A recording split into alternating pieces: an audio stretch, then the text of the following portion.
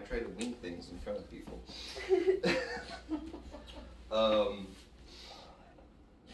There is not much else to say. I think growing up, Rachel was always sort of my favorite sibling because we were both very well behaved middle children, and we didn't get in trouble, unlike two other people.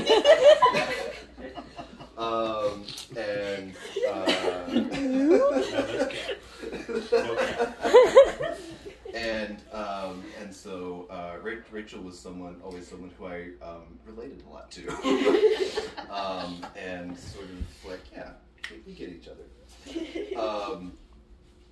As I've gotten older, as Rachel has gotten older,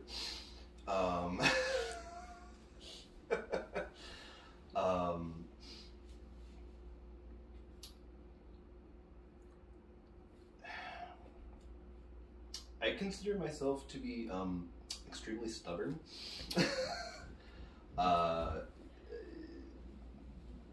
In certain things, I care very little for how the world is if I don't like it.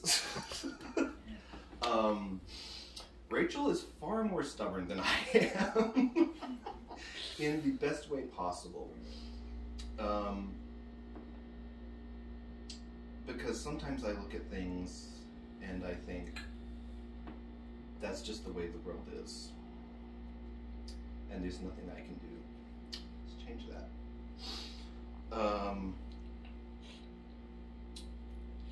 Rachel looks at it and thinks, oh, that sucks. Fuck that. And basically ignores it and just kind of behaves like it doesn't exist, and just marches forward and just sort of manifests her vision onto this crummy little planet we live on. Rachel, you're one of my dearest friends. One of the best people on this goddamn planet. And I would have been so incredibly lucky to merely count you as a friend. But we share 25% of our DNA.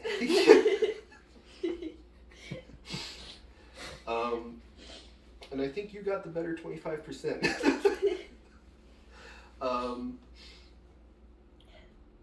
You teach me every single day. You hold me accountable when I do or say things that I shouldn't, or overstep my bounds.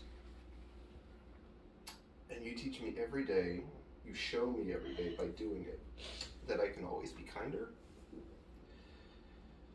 and that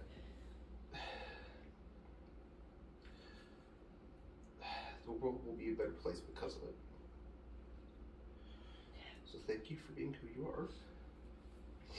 Thank you for putting up with me. And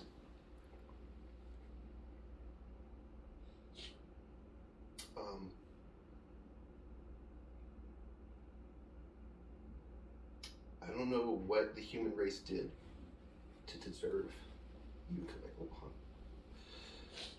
but I'm glad you did. And that's all I've got.